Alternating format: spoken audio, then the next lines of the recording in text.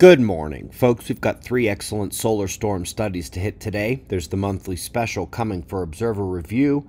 We've also got other satellites standing in for SDO the rest of the year until they fix the servers, so let's begin with the last 24 hours on our star. Virtually nothing in terms of solar flaring or eruptive activity. We do have sunspots and filaments, but they're quiet for the moment. Coronal hole effects are expected next weekend, so let's go ahead and check out our watch regions for today, starting with the sunspots. Definitive signs of decay compared to yesterday. With the sunspots looking like this, it is the filaments that have the higher eruptive potential, minor complexity and mixing potential only at both active region groups, and it is minimal. The only high likelihood event on the horizon in the short term is the coronal hole situation. 2 dark patches emerge and are turning in towards the center to face the Earth. There is a strong chance that the enhanced solar wind from them will impact the Earth this coming weekend. We will be watching. First up in the articles today is this, a look at the April 2023 solar storm and the tripping of a transformer in Sweden.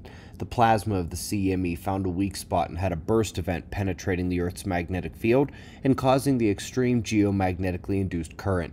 The solar event was mild, but it caused severe geomagnetic conditions, extreme aurora, and things like this. It's an example of Earth's extra vulnerability. Up next, we're coming to the May 2024 solar storm, and this one hits a strange electromagnetic anomaly over Asia. It's just another one of the many bizarre events that unfolded during that solar storm. The event itself and the movement of the anomaly were both unique. Something is indeed changing at our planet. And while the final story today is this, physicists trying to explain why that solar storm was so extreme in May, the reality is that the things they hypothesize and point to are nothing special. The real reason these solar storms are doing so much more than expected is the weakening of Earth's magnetic field, the ongoing magnetic pole shift.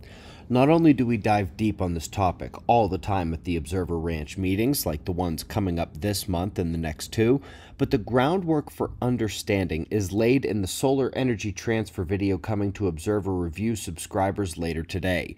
The special video is a very good one, and it's all about the various ways the sun sends its energy to Earth. Sign up for our e-magazine at the link below. Head to observerranch.com to plan your trip to come see us. We greatly appreciate your support. We'll do this all again tomorrow.